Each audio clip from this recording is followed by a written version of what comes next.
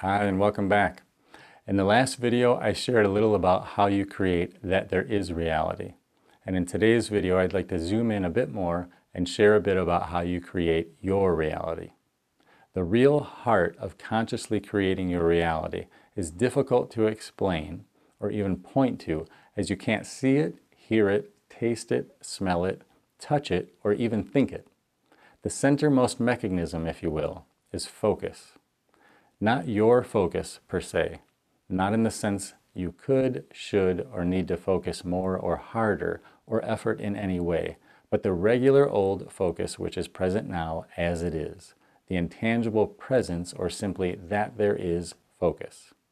So what is focus? In the previous video, I talked about infinite being appearing as the sphere of the world and of the lens. You might say this appearance is a vibrational concentration of a consciousness, and the effect or result is what I'm pointing to here with the word focus. Try not to think of focus as strictly something you do, but much more so as an appearance which is, in a sense, already being done for you. While it definitely seems there is a separate physical you and a separate physical world, one of the ways you can inspect this in your direct experience in regard to focus is to scrutinize your peripheral vision. This is not about straining or efforting or figuring anything out. This is really just noticing what is already the case. In thought, there seems to be two, what is seen and what is not seen. Keeping the spheres in mind, what I am proposing here is that the experience of seeing is an appearance, and that what is not seen is only actually the thought that something is there, which is unseen. To begin to recognize there isn't actually this duality or two-ness that thoughts imply, just relax your eyes and bring your attention to your peripheral vision and look for the actual edge or line, the literal divide between what is seen and what is not seen. What you'll begin to notice is that there is no actual dividing line of any kind present to be found. There is the implication of a dividing edge in thought, but this is not found in perception, because perception, like experience, is the effect or result of the appearance of the spheres. How does this relate to focus and how you create your reality? One way to consider the implication here is to realize you cannot experience what you are not focused upon. And you can only experience what you are focused upon. Because you are always creating your reality and are doing so flawlessly, it literally goes completely unnoticed. While in thought it seems you move in terms of location, from here to there for example, you can recognize that you never actually experience a there though. Where you are is always here and always now. For example, if I were to send you an address to meet me at, in thought or in communication, you might say, I'll be there in an hour. But in actuality, you would only experience a here the entire time. You would never actually be there. Likewise, time seems to exist in thought. We experience motion and change, and we apply thoughts about time passing, but in actuality, the entirety of experience is an appearance. Notice you never experience a there, and you never experience a past or a future, only ever now or here. The insight I'm hoping to communicate is this is because you are not at all just the person in the world, but that which is appearing as the entire experience, by appearing as the spheres. And that focus is much more than commonly thought, that it is a literal directing of creating reality or experience. In communicating things of this nature, I've found the words only go so far, and having a visual aid can really help in connecting the dots. So I'm going to cut now to a short illustration I made which might help some insights arise in regard to this topic. So the blank white canvas represents formless infinite being or unconditional love. And because infinite being is infinite, for infinite being to experience, it has to be the experience. And in being the experience, it forgets that it is infinite being. Being absolute perfection, infinite being creates that there is experience in the most efficient way possible. For there to be experience, there must be somewhere the experience transpires, so it appears as somewhere for the experience to be, or the sphere of the universe or world. And there must be some way of being aware of the somewhere, so it appears as the sphere of the lens by which it experiences the world it is being. Saying the lens is synonymous with saying focus, as what we call focus is awareness appearing as the lens and experiencing through the lens. It is because awareness is formless and infinite that we experience zooming in and zooming out, if you will, in terms of mind and focus, though we cannot see, hear, touch, or taste focus. Similarly, the appearance of the two spheres and the experience created intrinsically is what perception is. Perception is like focus in that it is more the effect or appearance than something we could point to in a literal physical sense. Another word which points to infinite being is infinite intelligence. As infinite intelligence is appearing as the lens, through the lens, intelligence seems to be one finite thought at a time. Thought is experienced as private because it appears as of and within the lens, which is focus.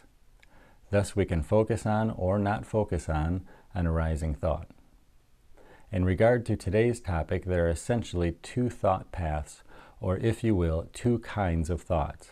A thought about what you want to create and experience, which resonates or feels aligned with your true nature as love and as a creator, and a belief which in comparison feels off or in discord with the true nature of being. Bearing in mind the difference between the truth and a belief is that one of them are true. A belief isn't aligned with the truth that you are creating, and as such it creates a thought loop, and a belief is experienced as a thought which is repeating. You might say it is looking for alignment with what is true and actual. Beliefs also shape our interpretation of ourself and of our experience, and considering the feeling of discord of a belief, more beliefs are often created in an attempt to make sense, as in aligned feeling with the true nature in regard to the belief. On the other hand, when we focus instead on a thought of what we want to create and experience, which is aligned with feeling or the true nature, we create change in our lives and in our world, and we realize insights or truth about ourselves and our experience. We feel better, existence makes more and more sense, our outlook changes, and momentum of this good feeling builds, and we are creating what we desire to. By focusing on what we want to create, what we want in the literal sense comes into focus. Why is this so? What we are aligning with is that which we truly are, unconditional love, the Creator, which is appearing as the entire experience. In aligning with our true nature, we feel inspiration, or being, or in spirit. This alignment, one thought at a time, so to speak, reveals our true nature to us, the infinitude that was forgotten, precisely by appearing as experience or creation. When we are expressing and focusing upon that which we desire to create and experience, we are, in a very literal sense, plugged in or connected or remembered with the Creator of all that is, infinite intelligence in feeling which is ever present and always guiding via what we call feeling or sensation, or if you will, sensational guidance.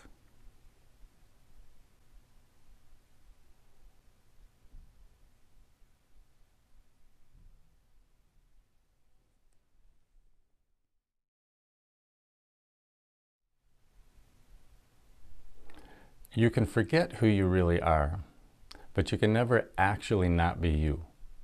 Consider you and you does not make for an experience. For there to be experience, the experience must appear to be other than you. So perfection experiences imperfection. Absolute love experiences love as if a product of relation.